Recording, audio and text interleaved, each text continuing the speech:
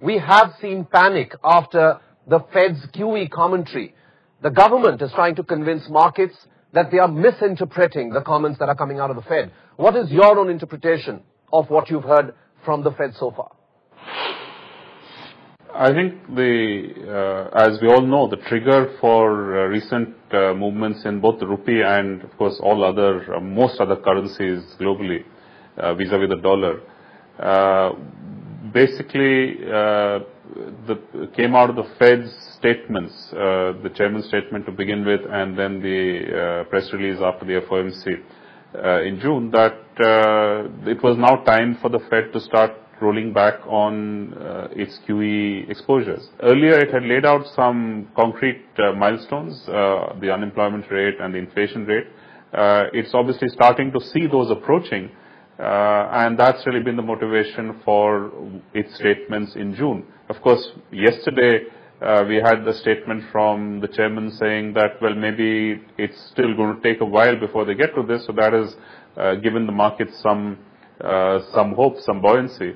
But I think overall, we have to recognize that eventually these QE commitments, the quantitative easing commitments, are going to be rolled back. As the U.S.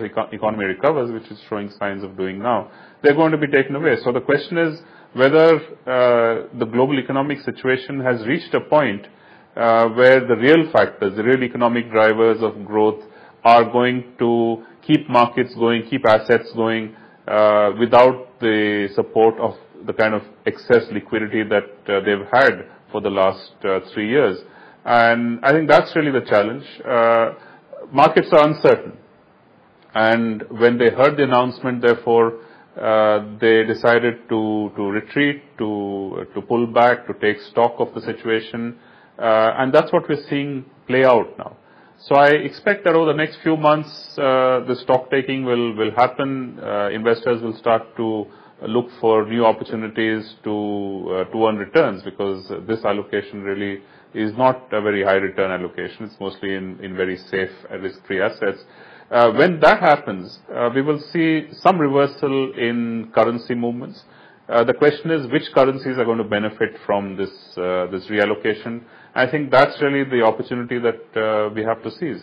So anything we do over the next few months to reduce our vulnerabilities, to reduce our stresses, will help to attract money back to Indian assets. And I think that's the opportunity the government has to seize. So what it needs to do is to ensure that the steps it takes to basically narrow the current account deficit. That's not going to happen overnight, of course. But it needs to send very strong signals and very credible signals that these steps are being taken and will be sustained. I think that's the kind of response that we need to see from our policy establishment to make sure that when the reallocation takes place a few months, over the next few months, that India is well positioned to take advantage of it.